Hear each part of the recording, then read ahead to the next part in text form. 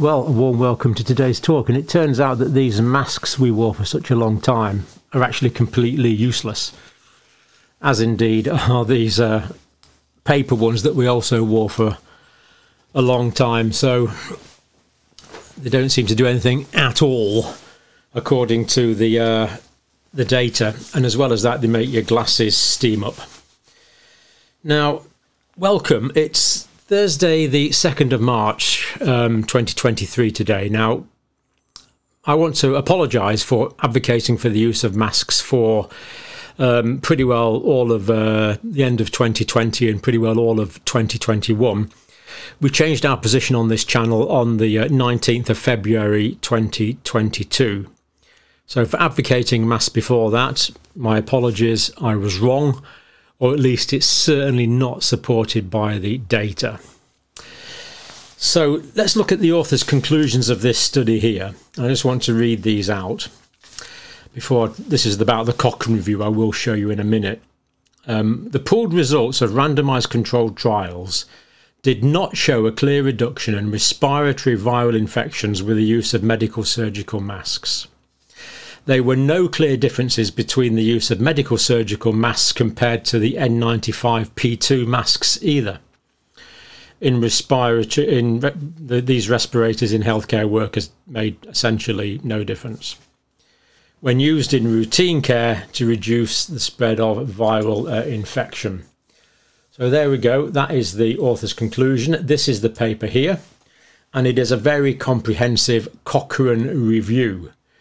It's available freely. It's a very comprehensive piece of work.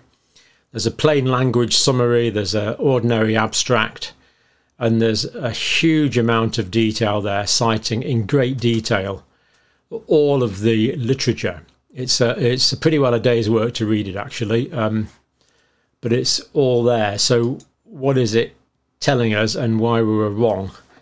I'll come to that. Winston was wrong as well, but he only does what I tell him, so it's not his fault. All that time, and they weren't really doing anything at all. And YouTube allows me to apologise for advocating mask wearing because it doesn't have a particular policy about mask wearing.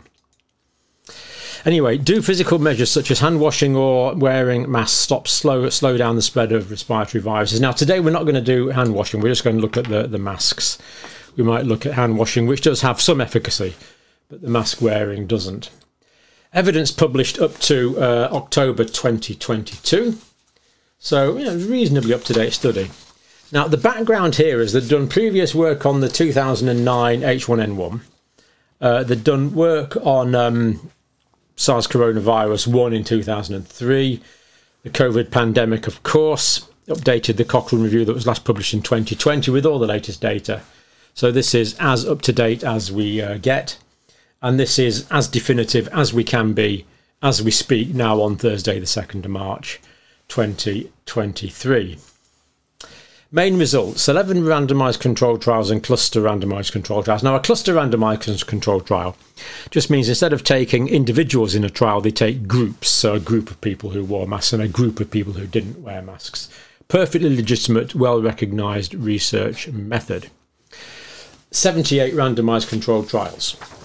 Now, first of all, the data on medical surgical masks compared to no masks.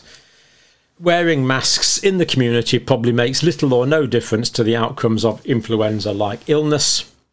Wearing a mask may make little or no difference to how many people caught a flu-like illness, according to the plain language summary.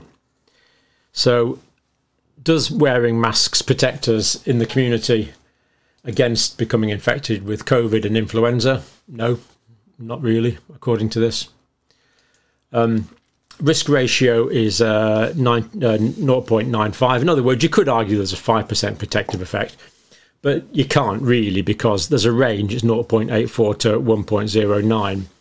And they can only give moderate certainty evidence. Now, this moderate certainty evidence, of course, is that it makes no difference.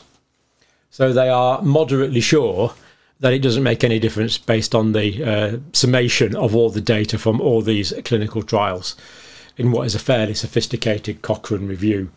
9 trials, 276,917 individual participants. Moderate certainty evidence, it made no difference. No difference in how many people caught flu-like illness. So there you go. I was wrong all that time. Wearing a mask in the community probably makes little or no difference to the outcome of laboratory-confirmed influenza. So this is laboratory-confirmed influenza or SARS coronavirus 2. So what about laboratory-confirmed diagnosis? What's the difference there?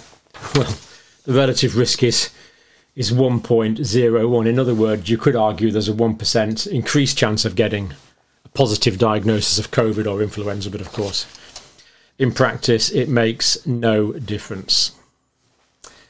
It makes no difference. This is what the data actually shows.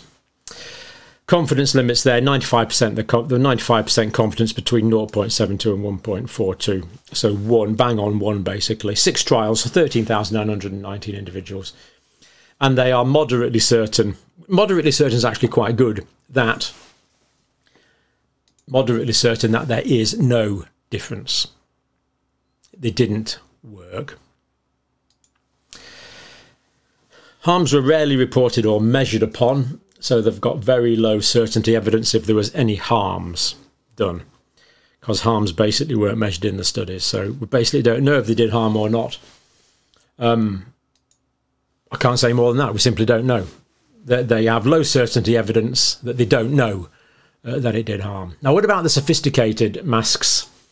The N95s are supposed to filter out 95% of microparticulates, the P2 respirators, the more sophisticated ones worn in industry and hospital. Compared to, what they did here was they compared these to medical surgical masks. So the medical surgical masks are basically useless. What about these sophisticated ones? Are they any better? We pulled trials comparing N95 P2 respirators with medical surgical masks. We are very uncertain on the effects of N95 P2 respirators compared with medical surgical masks on the outcome of clinical respiratory illness. So they're not really sure, but then they say this, and again this is from the plain language summary, which is remarkably useful. Compared with wearing medical or surgical masks, wearing N95 P2 respirators probably makes little to no difference. So all this money spent on PPE, all the lucrative contracts awarded by the government, probably made essentially no difference to anyone. So there we have little or no difference to how many people have confirmed flu, and may make little or no difference to how many people have catch a flu-like illness. So just to break that down, confirmed influenza by laboratory diagnosis, relative risk there is 0.7. Now that may look like there's a 30% protection, and it is based on 7,779 individuals, but because of the quality of the studies, it turns out to be very low certainty of evidence. So basically their conclusion is it makes little or no difference. That is wearing these sophisticated, expensive masks compared to wearing cheap paper and cloth masks. No great advantage. In fact, you can't say there's any advantage at all. Little to no difference. Influenza-like illness. N95 P2 respirators compared with medical surgical masks may be effective. There's a possibility that there's some benefit here. That is, this is not to wearing masks per se. This is wearing the sophisticated masks compared to the N95 P2 mask compared to wearing the paper ones.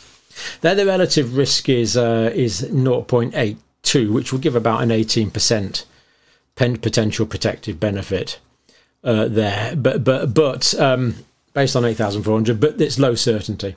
So they might be they may be effective, but there's a low level of certainty that they may be effective. So certainly nothing conclusive at all that they are. Basically the conclusion is, compared with wearing medical or surgical masks, wearing N95 P2 respirators probably makes little or no difference to how many people have confirmed flu, and may make little or no difference on how many people catch a flu-like illness or respiratory illness or infection. We're wrong. We were wrong. I was wrong. The use of N95P2 respirator compared to medical surgical masks, they say, probably makes little or no difference to laboratory confirmed influenza infection. So laboratory confirmed influenza infection now. In fact, if anything, it makes it 10% more likely. Relative risk equals 1.1. We can't say it makes it more likely because they're not sure. Number there in the studies that the pooled were 8,407 individuals, and they have moderate certainty evidence that it probably makes little or no difference. So moderate certainty evidence, it probably makes little or no difference. Restricting pooling to healthcare workers now, in the healthcare settings, made no difference to the overall findings. So even in healthcare settings, healthcare workers wearing these sophisticated masks made no difference to the principle that it probably makes little or no difference to laboratory confirmed influenza infection, and by extension to other conditions. Harms were poorly measured and reported again. So whether it did harm or not, we simply don't know. Discomfort was certainly reported on many occasions. So no question. Well, they give very low certainty evidence about discomfort, but it's pretty obvious they are uncomfortable to wear, especially for a long shift. So even these sophisticated masks made little or no difference to COVID, made little or no difference to influenza, even in healthcare settings. And one new trial they reported on as well in the meta-analysis, medical surgical masks were none inferior to N95 mask respirators. In other words, they were no worse. They were just the same, in other words. They were not inferior. They were the same as. And that's from 1,009 healthcare workers in 4 countries providing direct care to COVID-19 patients. So wearing medical surgical masks or wearing N95 respirators made no difference to how useless they were in providing protection to healthcare workers providing direct care to patients. There we are. Check it all out. It's all there. The abstracts tell you most of what you need to know, but if you read through the detail there and the level of analysis is really quite excellent. It must have taken months to prepare such a comprehensive document. Cochrane's not always perfect, but this is as good as we've got in this instance. So I've apologised. Let's hope Dr. Fauci now apologises. Let's hope the Department of Health, the UK Health Security Agency, now apologises. Let's hope the FDA and the CDC apologise. Let's hope President Biden, he was a great mask advocate. Let's hope he now apologises. Our prime ministers have worn masks over many occasions. Let's hope they now apologise for misleading the public, or at least advocating interventions which are not supported by the evidence. I got it wrong. I misinterpreted the evidence at the time. I apologise for that. There's other things I probably got, well, there's other things I did get wrong as well, but we're in the confines of the channel that we're in now, so I can apologise for misleading information on mask wearing. But there again, this is how science progresses. But the key thing is, okay, you advocate something for a while, you realise you're wrong, you change. You have to admit you're wrong, you have to change, you have to move on. And unless people join me in admitting they got it wrong, then can we really move on? Can we really change? Can we have this dialectic progression into a more enlightened future?